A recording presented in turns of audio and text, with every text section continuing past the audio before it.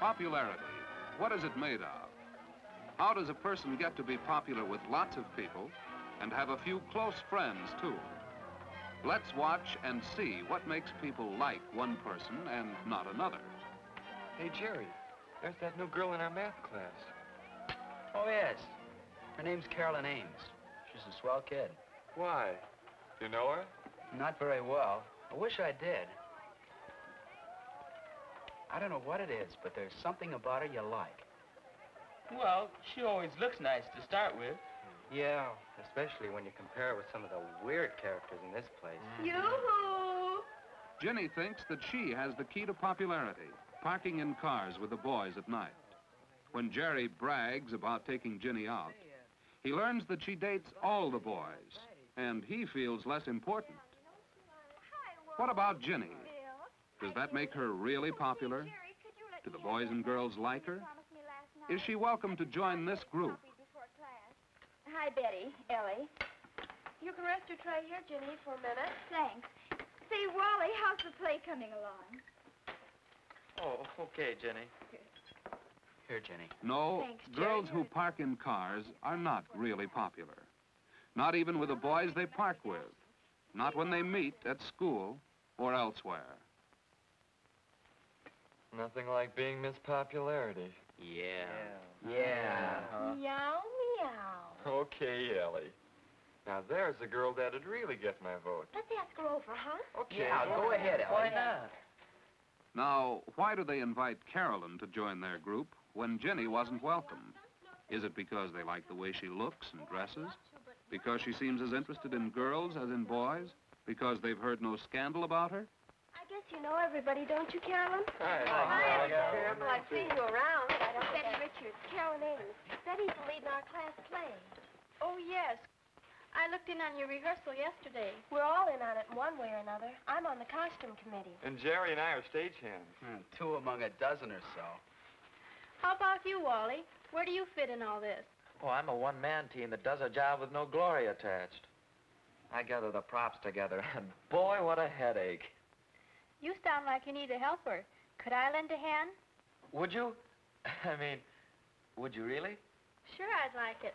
I don't know anything about props, but I could learn. Well, I need some help, too, Carolyn. Hey, lay off. I saw her first.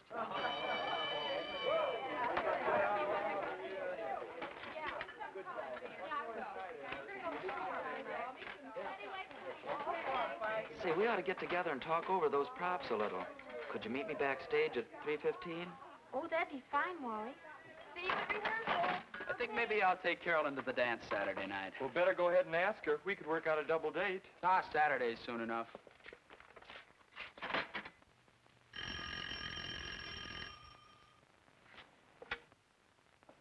Hello.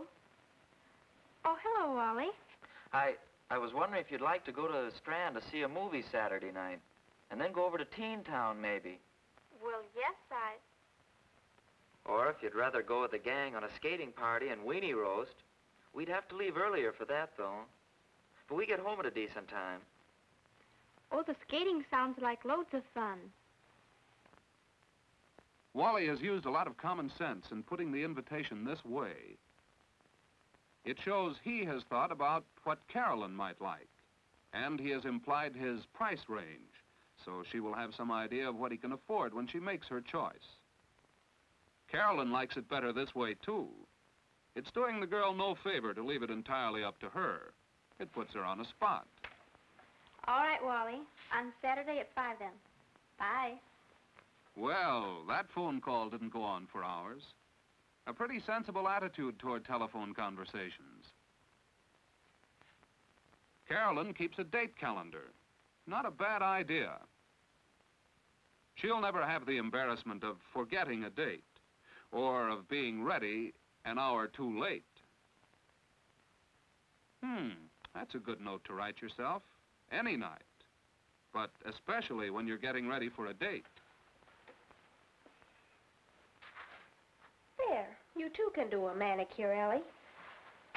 I might even know what to wear it with tonight if I only knew if Bill's dug up transportation to the dance. You sure he knew to phone you here at my house? I told him 3 times. I'll have to be getting home to dinner pretty soon. Take my advice. Think twice before you start going steady. Don't you ever go out with anyone else at all? Nope. Well, don't you ever want to? On nights like this, I do. I never know what he's planned. He just says, well, you decide, Ellie. I should think you'd run out of ideas. Well, I'm getting to that point.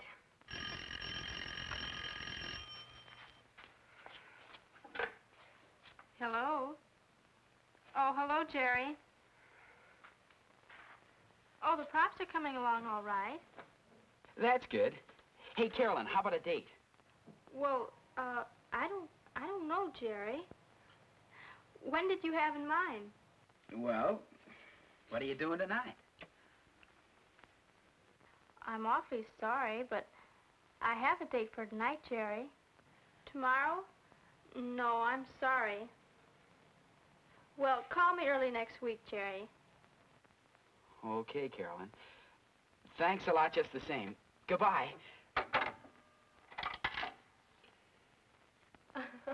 Can you imagine that, Ellie? He wanted a date for tonight. Sounds like you're asking her so late went over like a lead balloon, brother. Maybe so. Well, let's see what else we can do about tonight. No, it isn't too promising for Jerry. But after all, it's no compliment to any girl to call her so late she thinks she's a very last resort. And sometimes a girl likes a chance to get ready for a date.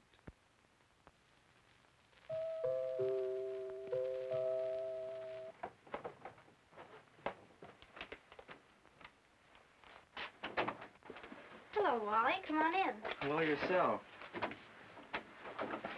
Gee, look at you all ready and right on time, too. That's a good deal. Thanks. Mother, are you busy? I'd like you to meet my father. Dad, this is Wally Johnson. Well, hello, Wally. How do you do, Mr. Ames? Here I am, darling. And I suppose this is Wally. That's right, Mrs. Ames. How do you do? Well, it's nice meeting you. Oh, excuse me a second. I forgot my scarf. I'll be right back. Don't let me interrupt your eating, Mr. Ames. Thanks, Wally. I was just looking into the world of events before we go to dinner. I tricked him into taking me out tonight. I understand you're having a little trouble with the props for the play. Oh, not too many now. Much as I hate to admit it, though, Carolyn has hunted down a lot of things that we couldn't find anyplace. Here I am, all set. Oh, Carolyn, I made some brownies today. Maybe you and Wally would like some when you get back. There's some milk in the icebox, too, isn't there? How does that sound? Gee, that sounds good. We'll take you up on it, Mrs. Ames. Thanks. Carolyn and her mother have found one way a girl can repay a boy for entertaining her. A bite to eat at her house will save him money. Perhaps they'll bring another couple home with them. That would be fun. Folks know when we'll be home? We'll be home before 11, Mother. Wally and Carolyn are saved the embarrassment of the argument about coming in at night. That was settled before Wally arrived. The hour was decided after considering such things as where Carolyn and Wally are going on their date, whether tomorrow is a school day, and how many dates she has had recently. Do you have your key, dear? The family knows Carolyn will stick to her word. All right. Have fun, you two. I'll take good care of her, Mrs. Ames. Bye. Bye. Goodbye. Goodbye. Wally felt at ease with Carolyn's parents and will be eager to return to her home. They liked him, too. He is proud to be with Carolyn because she looks well, is friendly with everyone, and is considerate of their feelings. She likes him for these same reasons, and also because he is fun to be with. Home, parents, and personality all help boys and girls to be popular.